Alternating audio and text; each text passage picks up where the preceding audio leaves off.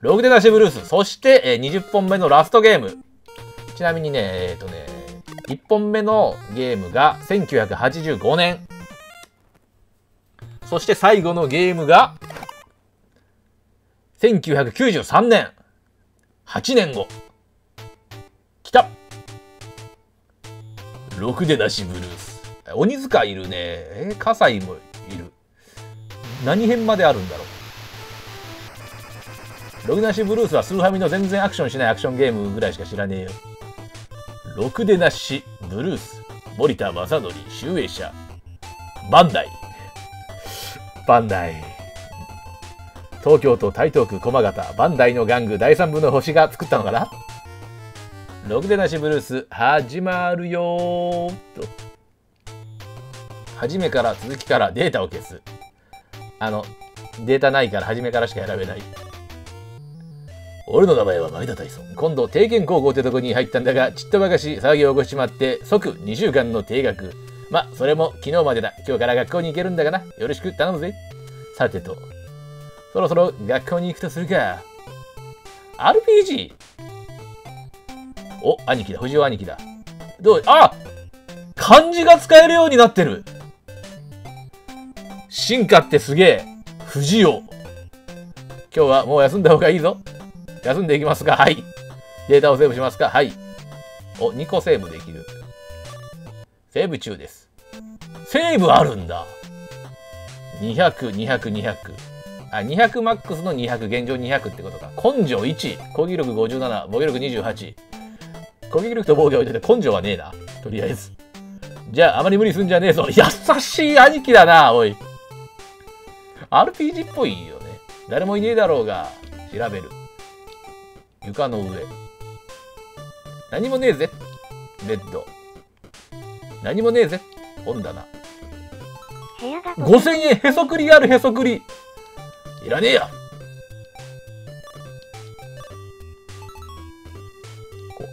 これ兄貴に怒られるよね、多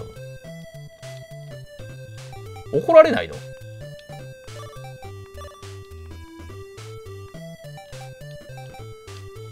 取らないって選択肢があるんだ。兄貴優しい。明らかに兄貴のへそくりなんだけどな、5000円。目の前でパクっていったタイソン怒りもしないって。兄貴神か。1000円見つけた。ラッキー。これ後で怒られるパティーンかな。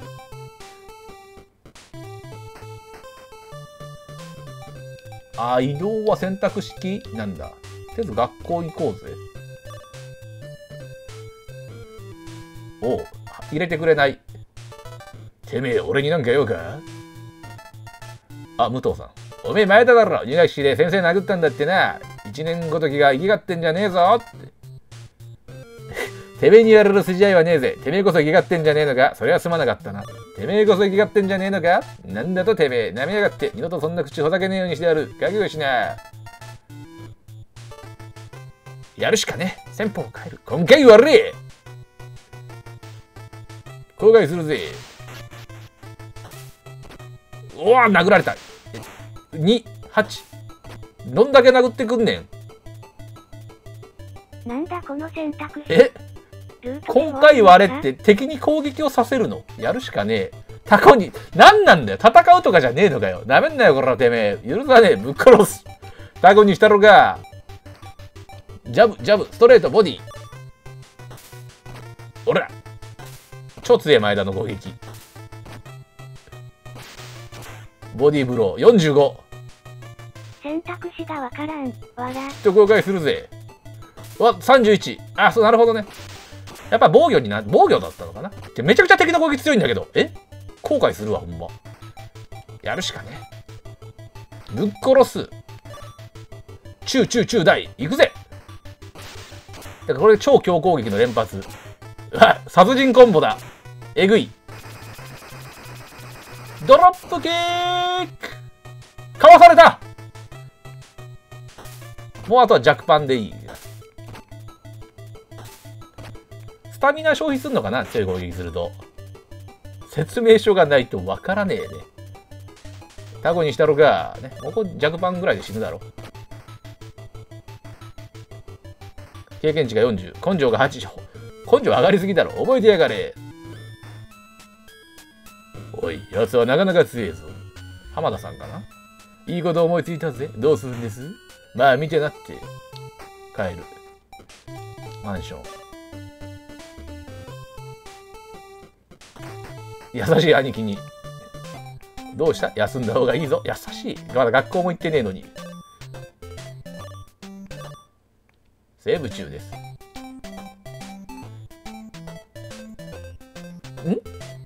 兄貴優しいな、わら。いや、体力回復してねえんだけど。どういうこと？休んでも体力は回復しねえのか？優しくねえゲームだな、兄貴は優しいのに。まさかの回復しねえんだ。コンビニ。つまり休むセーブポイントか。なんで下痢止めが売ってんの？なんかそういうイベントあるの？システムは優しくなかった。ああ、そいつをくれ。まだあるぜ。けどおにぎりをね食べてみる？あと傷薬。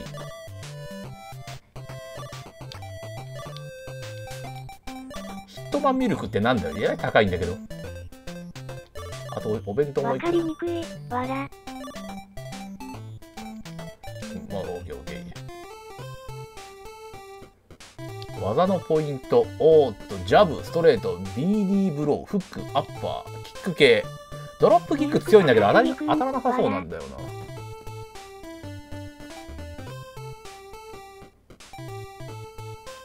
スタートじゃなくて A で持ち物を見る、使う。まあ傷薬を使ってみよう。その通り。何？傷薬って体力回復するわけじゃないの？わからねえな。おにぎりを食べよう。おにぎりを食べた。体力が60回復した。まさかの宿屋なし、わら。おにぎりもう1個くらいいるな、これじゃあ。今はね、お弁当を使っちゃうともっと回復 しちゃいそう。手配上を回復経過。ちょっと買ってみるか。よし。じゃあもう1個おにぎり食べて学校に帰ろう。見るってあるからね。これなんか、見るってそういうこと。効果を教えてくれるわけじゃないんだ。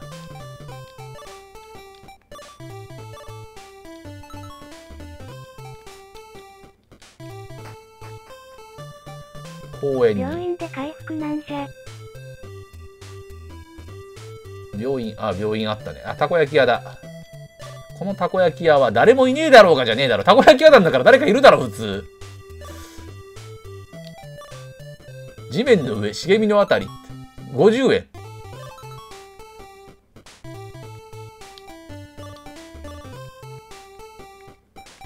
いや、普通たこ焼き屋だら誰かいると思うだろ。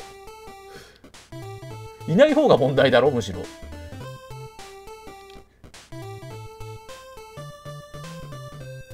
意外にキャラの動きはスムーズ。病院、確かに病院ってある。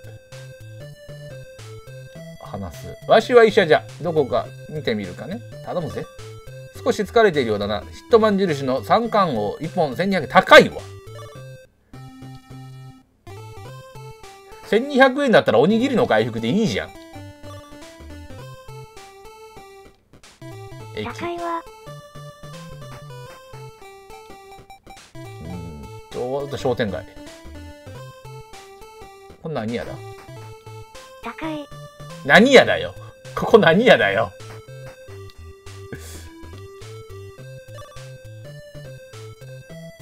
タツノコに行った。あそこでトレーニングできるんだぞ。ああ、タツノコはあれか。タイソンが入ったボクシングジムか。悪徳商用、わら。カレーライス。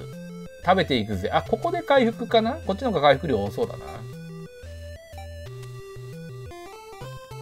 駐車場っぽいな。タツノコおじさんが前田くん最近来ないなって言ってて、まだジムに入ってないだろ？今定額解けた序盤でしょ？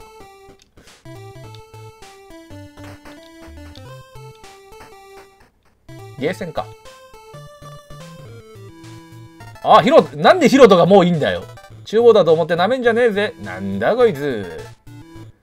いきなり喧嘩始まるし。てめえ許さねえぐらいでいいか。ほら、厨房いじめる。ほら。アッパー。4発全部当たったら、ナイス回避。痛い痛い。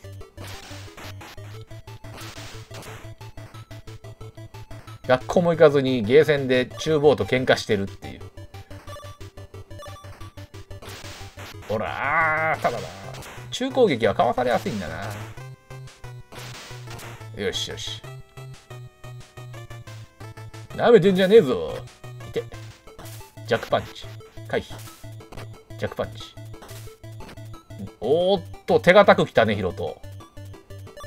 タクにしたろか。かわす。カウンターだ。ちょっと待って、どういうこと？おし、俺が逆にカウンター。ほら。ふう。敵の体力いつも1残んだよな。てめえ何者だ。俺は、米正の島黒さん知ってんだからな。覚えてろよ。クソガキ。タツノコに行った？それ聞いたな、今さっき。調べる。ゲーム機の下。何もねえぜ。まあ、そりゃそうだろうな。ジュースを見つけたって。うっす。もらっちゃう。それ、多分スタッフの飲みかけとかだと思うんだけど。島袋さん？てめえ、うちのヒロトやってくれたそうだな。俺たちなめんじゃねえぞ。島袋強え！ひとまず逃げるか。間違えた。だが、前田は逃げ切ることができなかった。逃げられると思ってんのか？島袋さん！いっちゃえ！島袋強えぞ！負けそう。逃げろ！逃げられない！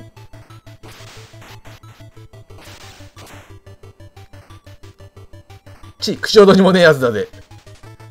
この島黒さんに稼働なんて10年早いぜ。で、どうなったの？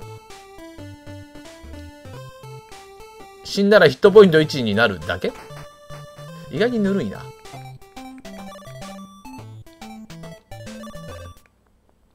まあ、セーブいらないんだけどね。どこでもセーブあるから。ヒットポイント回復しないのきついな。兄貴優しいな。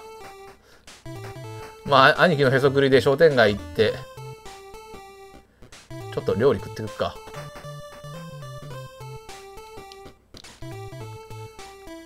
話しかける。どうする？ステーキセット。ちょっと贅沢に行くか、兄貴の金だし。ステーキセットください。980円。はーい。早く頼むぜ。ヒットポイントが206回復した。実際いくら回復するのかわからんな。完全回復しちゃったから。学校行こうぜ、もう。ゲーセンは危ないわ。この時代のゲーセンは不良のたまり場だったからね。タツノコ行ってみるか。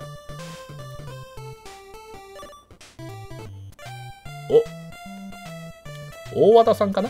お、久しぶりだな。練習もで何してんだ？俺ここに通い始めてずいぶん経つの？転校初日に教師殴って2週間定額食らって、それの復帰が解けてまだ2週間しか経ってないはずなんだけど、ずいぶん経つんだ。プロの資格も持っとらんくせに、資格がいるのか。お前まだ16歳だろ。資格が17歳からだ。知らなかった。プロ目指してんなら見学生を直さねえとな。変なやつの多い公園なんかには行かないことだ。フラグもらった。公園行く？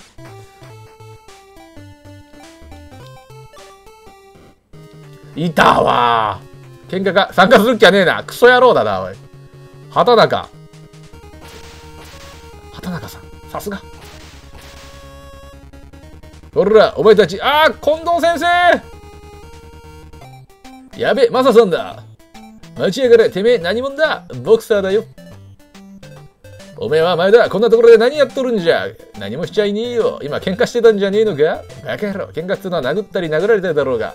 奴は俺のパンチを全て避けやがったんだ。はは、そうかそうか。やっぱりな。奴なら当たり前のことだ。奴って知ってんのか、おっさん。誰がおっさんだ？誰が？マサさんと呼べ、マサさんと。あった、原作にあった。教えてくれ、マサさん。マサさんじゃない、近藤先生と。だろあったわ、この流れ。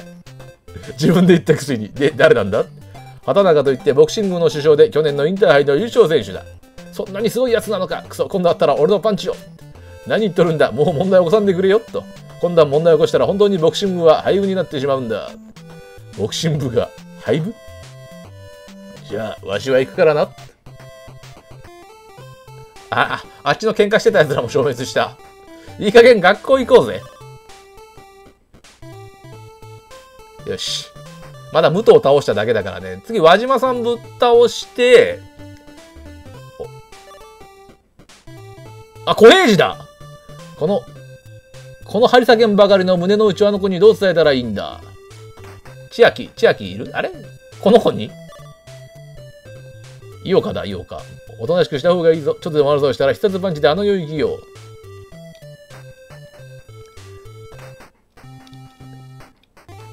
ちょっと待って。なんでベッドがあるの？保健室か。いやらしい。沼田だこいつ。用がないなら出てきたまえ。最悪の教師。校長だ。職員室。マサさん。1階の向こう側の校舎だぞ。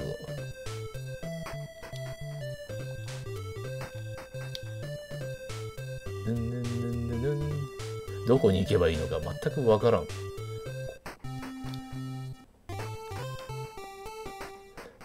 不思議な学校だな。どういうつながりになってんだ？トイレだ。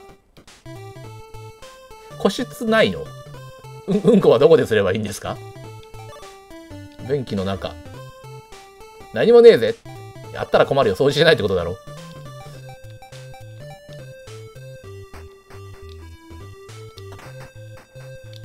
千秋かな。いた。あれ、和美だった。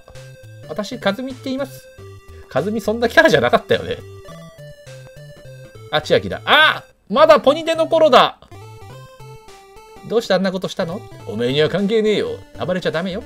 金髪の人が探してたわよ。お前は誰だ？勝次か。和美に聞いたんだが、千秋ちゃん入学式以来、前田さんのことが気になってるらしいぜ。色男。パツキン野郎が探してたぜ。さっき聞いたわ。よねし。ポニーテールだな、あの子。うるせえよ。照れてんのか、前田さんよ。パツキン野郎がそう聞いたわ。パツキン野郎に探されすぎだろ。金髪？ボクシング部の大橋くんかしら。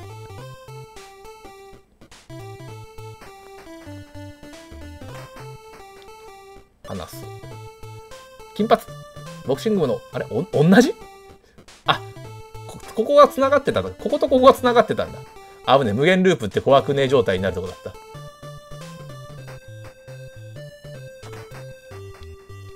誰かいる。目には出てくるパツキン、わら。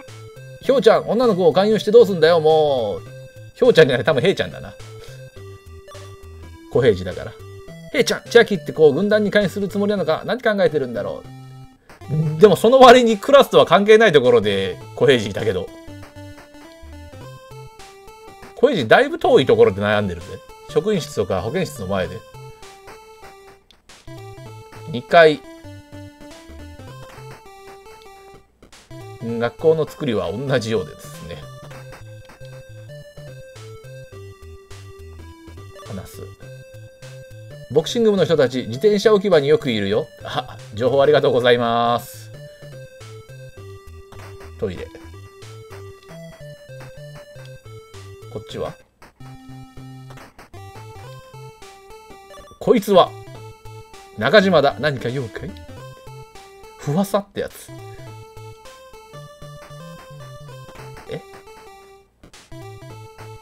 不思議なドアだ。この先生は浅野先生。私ブルータス好きなの。強くてたくましくてどこかいないかしら。そんな人。お前はマサさんと結婚するだろ。ネタバレを。ボクシング部の大橋くんは金髪よ。どんどん金髪の情報が明確になっていく。ボクシング部の大橋くんは金髪よ。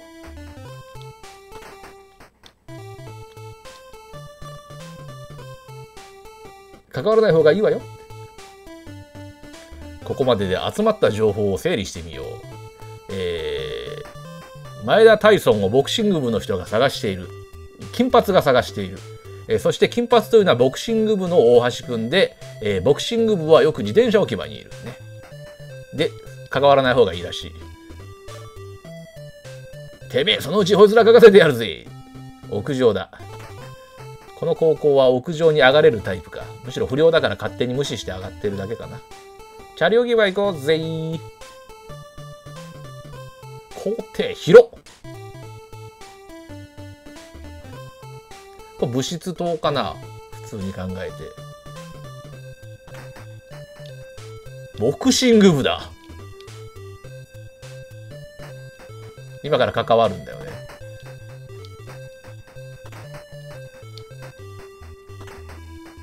チャリ置き場裏か。あれ裏行けそうなのに行けない。あれボクシング部なら部室にいろよ。わら。こっちか。いた。あいつっぽいよね。千秋だ。こいつっぽいよね。ポケモンだったら絶対ここでティダーントゥトゥトゥトゥトゥトゥって戦闘始まるわ。目があったら即勝負。こいつだな。来た。お、金髪。お前か。俺を探してるやつっては。お前が前だか。先生を殴ったんだってな。バカなことやったな。応援団の輪島が屋上でお待ちかねだぜ。さっきの射程の仮もケースからつらかせとよ。あ、なんで俺が行かなきゃいけねえんだ。行かねえつもりか。好きな女の一人や二人いるだろ。そいつがイテーベにやってもいいのか。てめえ、俺に怒んじゃねえぜ。分かったらさっさと屋上へ行くんだな。いけない隙間。さあ、別にボクシング部はあんまり関係なかったね。まあ原作知ってるとなんでこうなったのかっていうのが分かるんだけどね。さっき言ったよ。わら。ちょっと。来た。輪島さん、結構強いんだぜ。てめえか、応援団。こいつですよ。てめえが前だか。ね。この武藤をコケにしてくれそうだが、俺はたっぷりとさせてもらうぜ。対マンで勝負だ。体力460。でもこいつ守備力低そうだ。回避率低そうだから、全力攻撃でいこう。おら。輪島さんもっとできねえだろ。割と軽やかだな、輪島。よし。しかしドロップキックは当たった。なめた野郎だぜ。回避。痛い。そんな食らわん。それどころかカウンター。肘打ち。カウンターのような敵のね、戦法を変える。どれを変える？あ、なるほどね。自分で選べるってことね。別に変えなくていいかな。やるしかね。てめえは許さねえぐらいが一番使いやすいか。よし。よし、いいダメージ。体力並んだぜ。ジャブ、ジャブ。ワン、ツー。痛い痛い痛い。もう一回なら耐えれそうだな。原作はワンパンじゃなかった？よ、原作はワンパンどころじゃなかった気がする。なんか適当に、裏剣かなんかで一発でぶっ倒れたんだっけ？ちょっと一瞬でボコボコにした覚えはあるよ。やめんなよ、こら。やめんなよ。回避。まさか。やばい。どうやら死に出ようだな。回避。耐えろ。ナイス。これはもうやるしかねえ。ぶっ殺す。やられる前にやれ。よっしゃ。死ねん。決めろ。前田さん。やったー。おめえ、なかなかやるな。見込んで頼みがある。応援団の仲間になってくんねえか？なんで俺がてめえらの仲間にそんなこと言わねえで頼むぜ、前田さん。今日から前田さんと呼ばせてもらうぜ。わしはさん。武藤分かったな。そう呼びするんだ。勝手にしやがれ。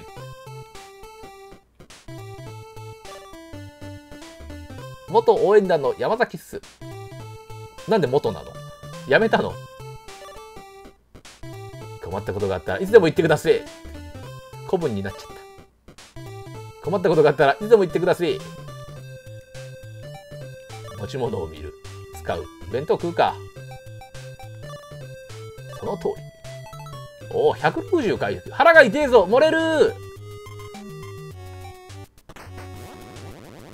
どういうこと？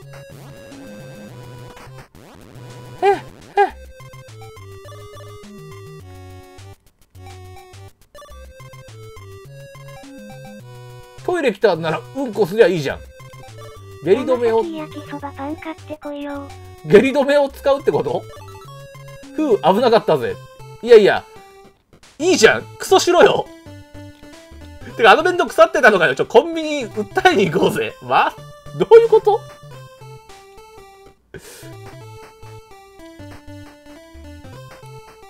腐った弁当売りつけやがったぞ、あれ。あ、ボクシング部いねえ。次、ボクシング部のイベントだよな。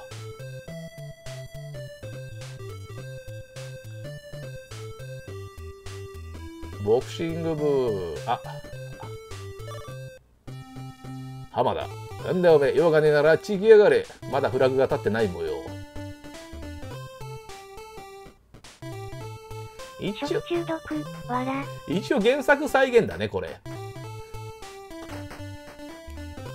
トイレに行かずにうんこ漏らしたらね、根性が減るとかじゃないんだね。千秋を探すのじゃ。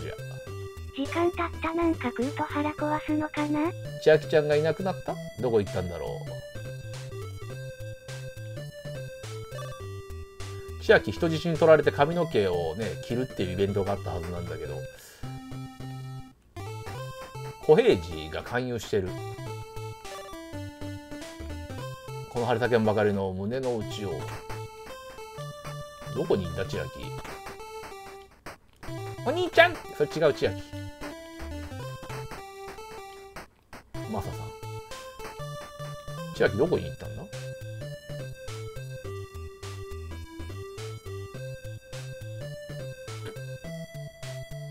千秋はおらんのか。外。学校からは出てないって言ってたもんね。これ初めの5000円尽きたら積むんじゃね？よっ。いないな、千秋。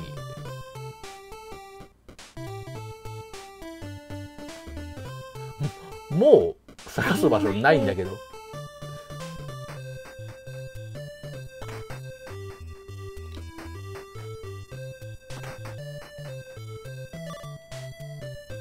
ポニーテールの子、ボクシング部の大橋くんと一緒にいたよ。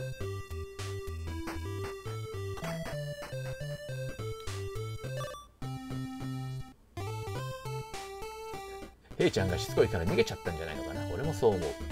大橋をじゃあ見つけないと。大橋は上の学年か？もしくはこいつらを使うのかな。千秋いなくなったから探せよって知るわけねえだろ。おいお前何でも切ってくれっつったろ。何切れてんだよ。ポニーテールのジェニファー顔さいなら知ってるんだが誰だよそいつ。ちゃんとポニーテールも。うるせえな、もういい。ポニーテールの子全然わかりません。役立たせても何のためにいるんだよ。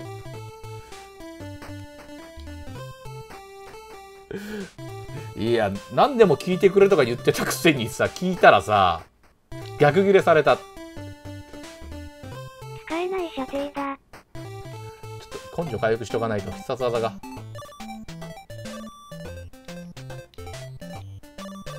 はい。変わった？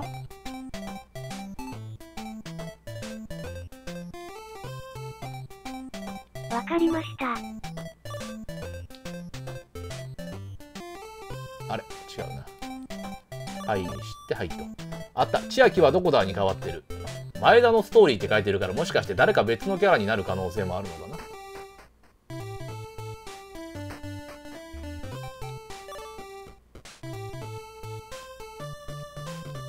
今の大橋と一緒にいるっていうのもフラグ立ったかな。このゲーム知らないんですよね。ここかな。なんだおめえは。大橋のイベントをこなさないといけなさそう。超有名なろくでなしブルースを知らないとか。なんだろう。ろくでなしブルースよりルーキーズの方が有名なのかな。マサさん、マシャさん。千秋、よくわからんな。学校の外には出とらんだろ。わからねえのにそこを断言できるのがね、すごい。何君は用がないなら出て行きたまえ。なんだ君は。なんだ君は。そうです。私が変なおじさんです。ポニーテールの女の子知らんぞ。この張り裂けんばかりの愛用。現代の方なかなか知らないのかな。ファミコン時代ですもんね。千秋どこいるんだ。あ、ボクシングの方に歩いて。よし、新しい情報ゲット。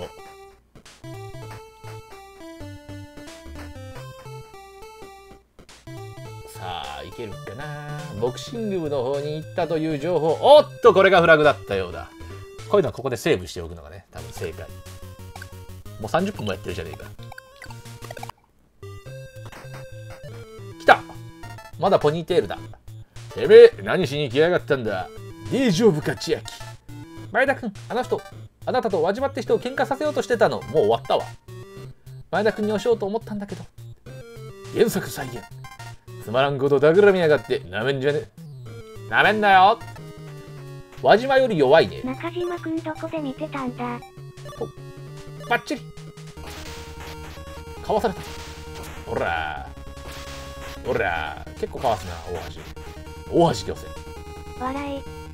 生きがってんじゃねえぞ。あ、カウンター。運慶じゃねえか。やるしかねえ。なめんなよこら。ほらほら、かわされた。何、弱攻撃をかわしてカウンターしてくるとはなかなかやるじゃないか。なめんなよ。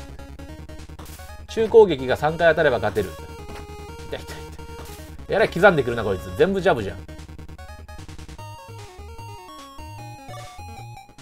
てめえ許さねえ。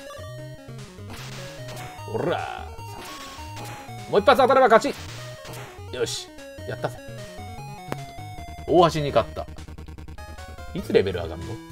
いい気になんだよ。ありがとう前田君。礼なんていらねえぜって。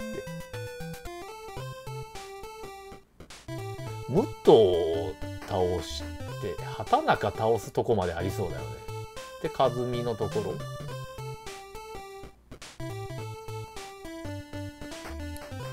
っちで和美のところに。あ、帰ってきてる教室に。さっきはありがとう。気にすんなってよ。勝地君に会った。前田君を探してたわよ。勝地いなくなってる。勝地君に会った？会ってね。千秋ちゃん、ボクシングのやつに捕まったんだってな。気に入らないやつだ。勝地に会ったか。お前ら重ねてくるな。ほんとずっと重ねてくるな、こいつら。勝地君が探してきたわよ。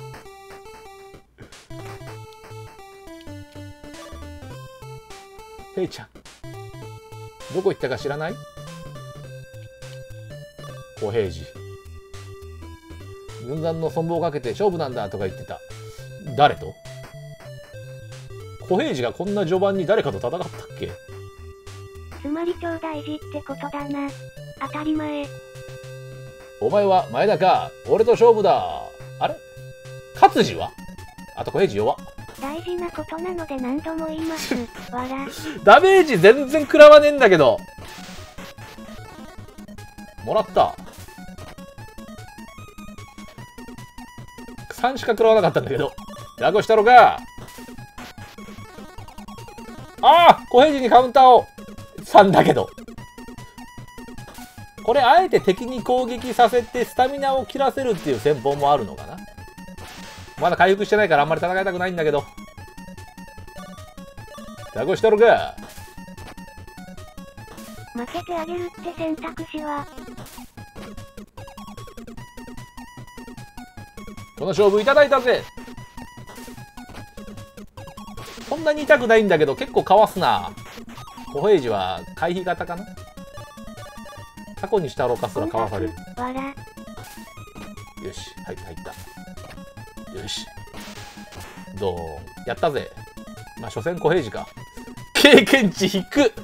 今日のとこはこの辺でやめといてやるぜ。じゃあな。ちょっと根性回復しに行かないと。誰かいる。まあ待て。まあ待て。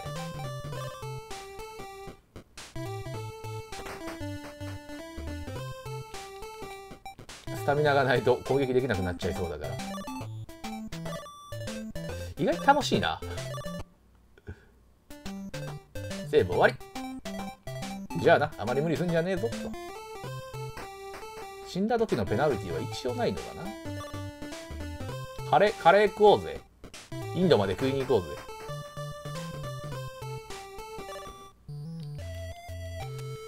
食べてく。カレーちょうだいと。頼むかい。138回復。完全回復。攻略ページとかで何本回復するか見ないとお金の無駄だよね。島袋さん強いからね。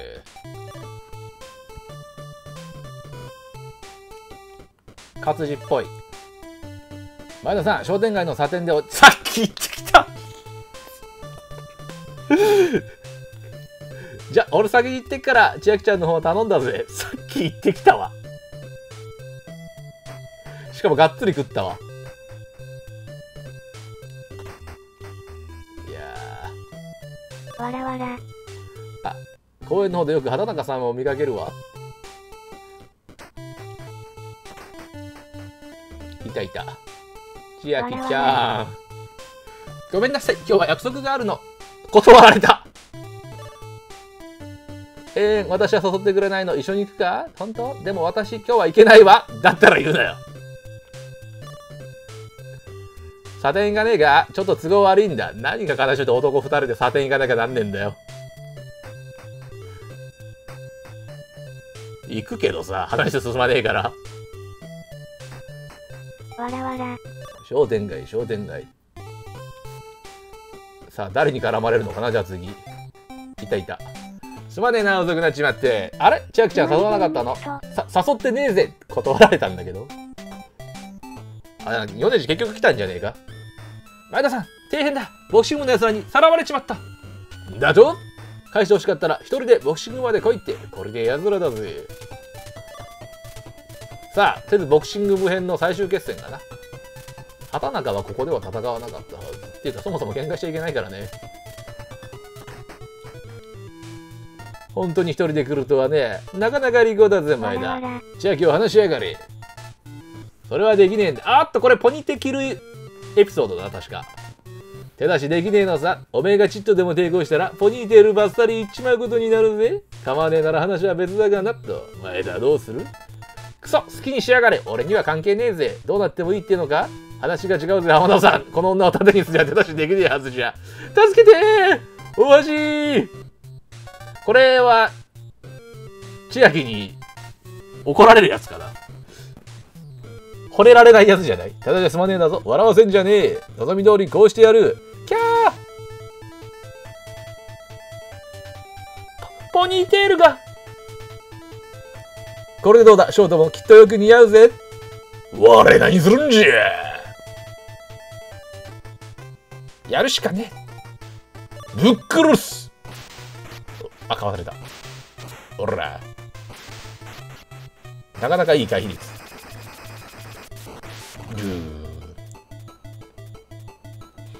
俺たちを舐めるなって、一人じゃねえか。って。葉っぱ痛い。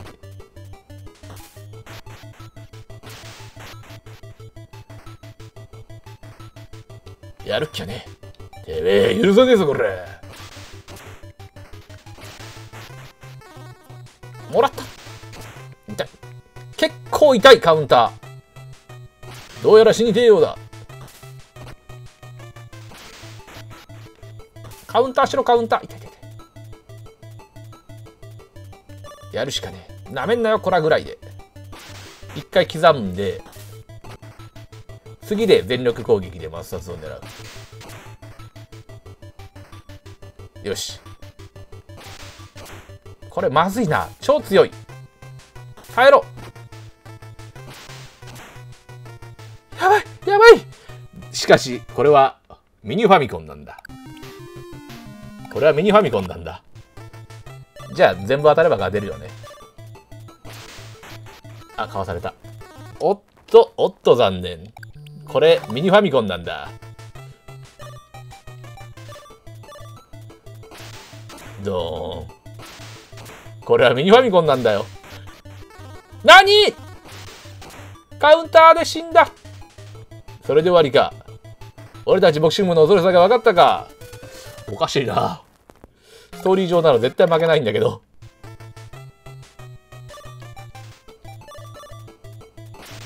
ほら。ほら。はい、余裕。経験値が80じゃ。くそ、畑中さんさえいてくれりゃよ。浜田、まだこんなことやってたのか。畑中さん、ちょうどよかった。こいつぶちのめしてくれよ。変わったな、お前ら。今年の新入部員もいないそうじゃねえか。何言ってんすか。俺たちは何も変わってねえぜ。強いあんたに憧れてただのボンクラだぜ。こいつらが何をしたかわかんねえが許してやってくれ。許せだと？もういいの、前田くん。本当にすまない。畑中が帰ってきてるって本当かよ。輪島。てめえ、よくものこの子戻ってきたもんでね。やめとけ。俺たちはこいつらに応援団を潰されちまったんだ。このまま黙ってられるか。だからボクシングも潰すってのか。そういうわけじゃねえけどよ。じゃあどういうわけだよ。やめてくれ、二人とも。俺たちが悪かった。終わりにしてくれ。何があったかは言わないんだね。この通りだ。土下座のグラフィック作ったんだ。畑中さん、くそー。浜田、どこ行くんだ。ほっときゃいいんだよ。そのうち目が覚めるだろう。これでもまだ許せねえってのか。くそ、仕方ねえ。今日のところは前田さんの側に免じて許してやるぜ。だから今度また手抜いた試合なんかやってみやがれ。そん時はいいな、畑中。いや、これだけじゃゲームしかしてない人わかんないだろ。いや、まあ原作読みましょうってことでいいかな。原作面白いし。輪島、すまん。千秋がなんか微妙にイオナちゃんみたいになっちゃった。謝るのはこっちの方だ。もういいの。前田くんの好きなポニーテールはできなくなっちゃったけど。なんでそれを。あ、血が出てるよ。このリボンで。おほん。すまねえな、千秋。これで大丈夫。ね、思いっきり見捨てようとしたけどな。千秋と輪島は外へ出てってくれ。こいつに話がある。私も残る。輪島、連れてってくれ。話して、輪島さん、拉致られる。何の話があるんだ。決まってんじゃねえか。俺たちの勝負はまだ終わっちゃいねえぜ。あん時のこと。しょうがねえだろ。今度こそ俺のパンチを当ててみせるぜ。それはどうかな。あ、体力完全回復してる。とりあえず当てることをね、タコにしたろかで当てることを、ね、狙うか。ほら、かわされた。よし、当たった。14。あ、勝てんの？お、行くぜ。しっかりガードしな。お、強っ。で、これ勝てねえだろ。え？これ負けイベでいいんだよね。負けイベだよね。こんな勝てないよね。負けイベだと言っておくれ。これ勝とうと思ったらね、ミニファミコンの機能を使って全部かわすとか全部当たるをやるしかないぞ。これ負けイベだよね。で、かわす。かわすね。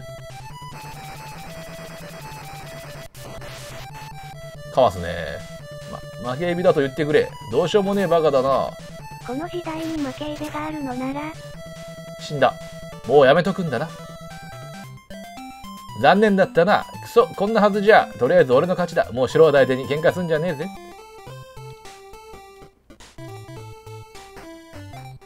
どっちが勝ったんだ？もちろん前田さんだよな。当たり前よ。まあ負けイベだな。うるせえんだよ、じいじ。大変よ、大変。千秋、その髪どうしたの？別に何でもないわよ。公園でボクシングの大橋くんと浜田くんが怖そうな奴らに絡まれてたの。あのバカ、世話焼かせやがって。本当は優しい人たちだと思うの。優しく話しかけてくれたの。もう少しの辛抱だから我慢してくれって。あの人たち意地になってるだけなのよ。じゃあちょっと行ってくるわ。ちょっと待って、ヒットポイント1ですけど。お前は前だ。なんでお前がここに。てめえは前だ。大したことなさそうじゃねえか。心配したんだぜ。なんでてめえが。千秋が本当はお前らもいい人たちなんだってね。だから助けに行ってくれってよ。何寝言言ってんだ。あんなひでえことされといて。いつまでそうやって意地張ってやがんだ。畑中についていかなくてもいいのか。俺たち、まだやりな。早っ。何言ってやがる。足りめえだろ。今までの自分が情けなくなってきたぜ。輪島の野郎にも迷惑かけちまった。俺、校長に応援団の再結成を頼んでみる。心の底から頼んでみりゃ、校長も分かってくれるだろう。そりゃあ、いい考えだぜ。お前たちにも悪いことしたな。千秋のやつも恨んじゃいねえようだ。気にすんじゃねえ。この借りはきっと。おっと、もう喧嘩はごめんだぜ。バカ、違うだろ。またな、前田。行くぞ、橋。待ってくださいよ。さてと、目が覚めたようだし、よかったよかった。じゃ、マンションで一休みしたら学校にでも行ってみるか。第一部完みたいな感じでいいかな。もう休んだ方がいいぞ。一応セーブもできるからね。別に丸ごと保存なくてもなんとかなりそうなゲームだよね。ただあった方が楽なのは事実。さあ、何で変わったかな。あれ学校に行かねえとなって、これ一番初めも学校に行かねえとなだったよな。よし、まあこれではい、というわけでね。いやでも輪島さんダブってるから19だよ確か。これでね、ジャンプ50周年記念バージョンのね、全20本。いやー、筋肉マン、マッスルタッグマッチから始まり、ね、全20本のゲーム、一通り、楽しませてもらったけど、ね、割とのゲーが多かったかなっていう感じもするんだけど、そんな中でね、やっぱ、キャプツバーは面白いね。すっげえ面白い。なんていうかね、テンポが良くてさ、適当にやってテキスト読んでるだけでも面白いっていうね、まさしく神のサッカーゲーム。神ゲー。そして、予想外に面白かったのが、赤龍王と暗黒神話だね。この2つがね、ちょっと予想外に面白かった。ちょっと個別にやろうかなってちょっと思っちゃった。クリアまでもそんな長くないみたいだからね。そして、北斗。そしてドラゴンボールのゲームのひどさが目立つ。最近ではね、もう、いい。スーファミのスーパーブドウ伝ぐらいから超いいゲームなんだけどね。この頃のドラゴンボールのゲームひでえな。で、タルルとかまあやったし。で、ファミコンジャンプ。ファミコンジャンプね、これもレトロフリーク使わなくてもこれぐらいでちょうどいいかもしれないな。いつかやろうと思って秋葉行って買ってたんだけど、これでやってもいいかなっていう気がする。4つセーブできればまあ十分だろう。で、ろくでなしブルース、スーファミのやつよりこっちの方が面白いんじゃねっていう。はい、まあそんな感じの全20本でした。なんだかんだでね、結構楽しませてもらったね。はい、ということでね、多分ね、赤龍王と暗黒神話はね、個別にやろうかと思うので、ぜひそちらをお楽しみくださいということでね。まあ、結構途中までやったけど、また初めからやろうか。うん。はい、ということでね、週刊少年ジャンプ創刊50周年バージョンはこれで終了しますね。最後まで見てくれた人は、ね、お疲れ様でしたね。それではまた次のゲームでお会いしましょう。それでは、さようなら。